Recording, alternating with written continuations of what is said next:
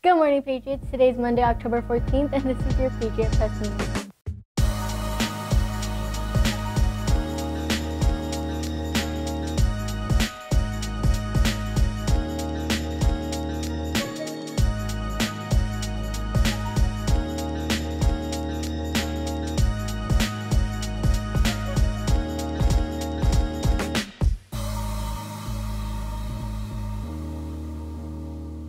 I'm Jasmine Solano, and here are your announcements for the day.